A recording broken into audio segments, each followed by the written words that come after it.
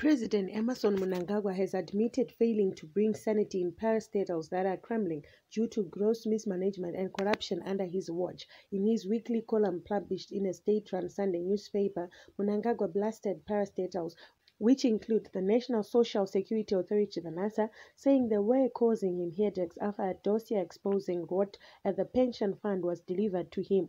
Mnangagwa castigated the Procurement Regulatory Authority of Zimbabwe, the PRAZ, which he said was ferreting the very economy it is supposed to pep and grow by upholding senseless rules. He admitted that the state-run power utility ZESA was failing to meet demand for electricity, while he blamed the PRAZ for throttling power project. As I write, ZESA is grappling with a long backlog for power demand, Mnangagwa said. To make matters worse, this backlog includes new industrial and commercial projects long approved and waiting for power to come to stream, and the demand for power continues to grow by the day, including from foreign direct investment projects by which our attractiveness as an investment destination is judged. Certainly, we lag behind this ever-beginning demand for power, which we should have long focused to make matching investments on power generation, he said, further pointing out that the state enterprises lacked creative management and described them as a danger to the economy. Example 3, we set up the National Social Security Authority. It is now a multi-million-dollar peanut. The other day, I got a report indicating the number of workers paying subscriptions to NASA continues to increase yearly, again showing our economy continues to grow and create more jobs. This is very good news for us and our nation. We are raising ourselves by our bootstraps, unaided and in spite of crippling sanctions. This is the true Zimbabwean spirit encapsulated in our mantra Yet more disturbing news comes from there. On the evening of my departure to Davos, Switzerland for the World Economic Fund, I got a disheartening report pointing to corporate rot at NASA.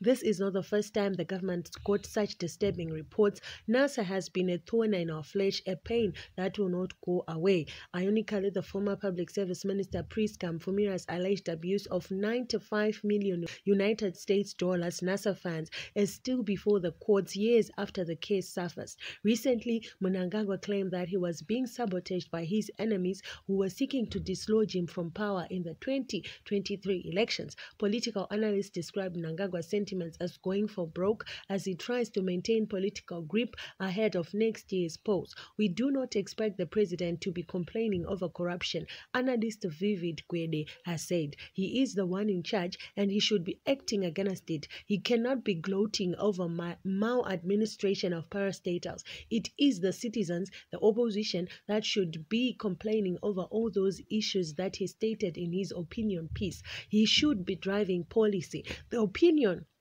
confirms speculation on the widening fissures within the ruling ZANU-PF party. It is a blame game instead of doing the good it is intended for. It only leaves people to speculate about who is in control. These are telltale signs of a new development. Remember the late former President Robert Mugabe's exposure of the missing 15 million United States dollars diamond revenue and the events that later took place.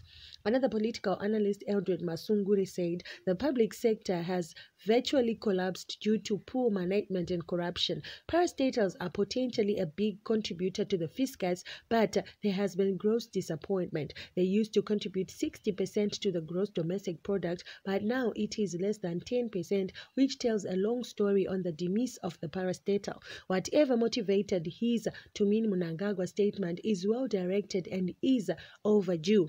He should have done that long back, and the premise is the president is famous for rhetoric. I am not sure whether this is not just a fairy signifying little. We hope that he will act, and he has belatedly realized the rot embedded in the parastatals. If he really wants to set things